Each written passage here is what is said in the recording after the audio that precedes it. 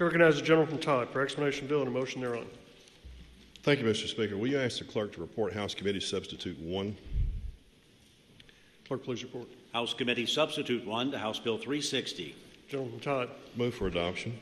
Motion is for the adoption of House Committee Substitute 1. Is there any discussion? Seeing none, those in favor signify by voting aye. Aye. Those opposed, nay. House Committee Substitute 1 is adopted. Gentleman from Todd. Thank you, Mr. Speaker. House Bill 360 is amended by House Committee Substitute 1 essentially does the following. In response to some requests from Finance Cabinet as well as Department of Revenue, we have modified and clarified some items. Section 1, contract threshold amounts for Finance Cabinet increased their threshold so they don't have to seek specific approval on architectural engineering and engineering related fees. Department of Revenue, property tax exemption, which would eliminate a 1/10 of 1 cent tax, local and state, which was so small in revenue that it was more expensive to administer than maintain. Section 5, property tax rate setting. It's not a setting of the rate, but it actually sets the time for which an appeal starts to run for the 45-day period, no substantive change. Section 6, car rental and ride sharing tax. Found out after last year that human service transportation delivery, so if there are mobility issues with someone who is transporting another person, those type services are considered taxis in Kentucky under separate statutory schema. They would have been taxed. This would exempt another person.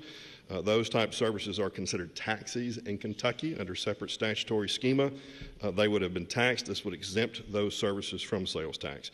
That was another DOR request on clarification. Section 7:18, sections 10 and 11, sales tax conforming changes.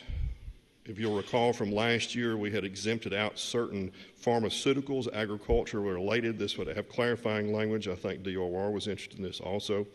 12 through 15, sales tax conforming changes. 16 through 18, there's a salt pass tax through workaround. Section 19, an update to the reference date for the Internal Revenue Code. Section 20 through 21, restaurant revitalization grants. Those were approved last year due to an error or a mistiming on a date, a misstatement of a date. That's being corrected to make sure it applies as we discussed last year. Section 22, recreational vehicles are treated when they're sold in-state or out-of-state, reference House Bill 81. Section 26 and 27, a more favorable way of looking at, or a fairer way of looking at how we value multi-unit rental housing for purposes of real estate taxation. 28 deals with the tax increment financing, TIF issue that would propose to extend 5 years on some, if not all, existing TIFs at this point. That's worked out in conjunction with the Cabinet for Economic Development. Sections 29 through 31, distribution of road funds. This is a clarification from last year. We're not changing any of the road funds. We're not changing any of the EV taxes. We're simply making sure that any EV tax resulting that would have gone into the road fund is distributed according to the existing formula for state and locals.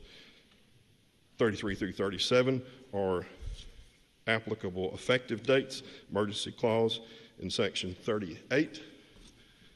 With that, I would move passage.